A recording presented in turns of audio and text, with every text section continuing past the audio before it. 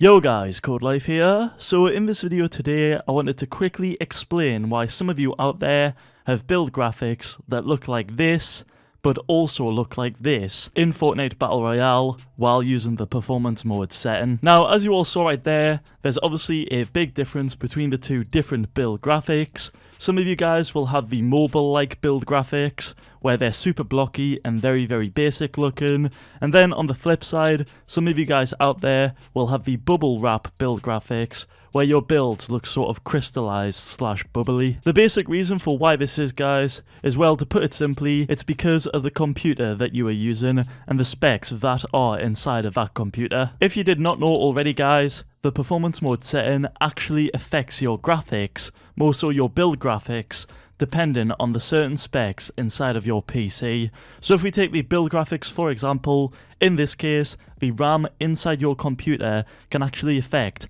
how your builds look and appear on your screen in-game. Say if you guys have 8GB or less RAM installed in your PC, say if you've got one stick of 8 or maybe 2 sticks of 4GB, what this means, guys, is all of you out there that have that RAM configuration, your build graphics will look mobile-like, as you can see in the background right here. Then on the flip side, guys, if you have got 8GB or more RAM, so say like 16GB or even more installed on your PC, say if you do have that exact RAM configuration, you guys will get the bubble wrap looking build graphics appear in-game, which you can see in the background right here. I myself, guys, I've got 16GB of RAM, so that's why my build graphics look like this on screen. So yeah, guys, that's basically why there's a difference in build quality / graphics on the performance mode setting in Fortnite Battle Royale. Basically, it's all RAM dependent, and whatever RAM you've got configured in your PC, that'll be the outcome of what style of build graphics you get in-game. That also means, by the way, guys, that if you do choose to upgrade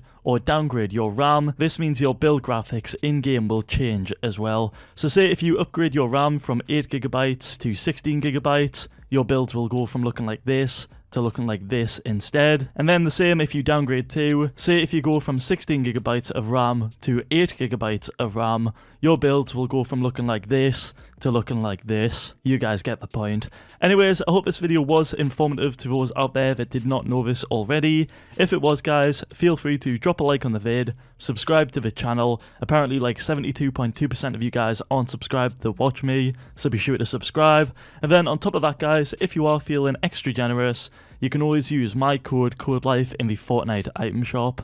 Right now there's actually a Gundam style emote in there, and as you can see, this is Terminator doing it in the background. It looks insane. So yeah, if you guys want that for yourselves, feel free to use it in the item shop, as that'll help me out a ton. Hashtag ad, hashtag Epic Games Partner. Anyways, that's all from me today, guys. Thanks for watching. Peace.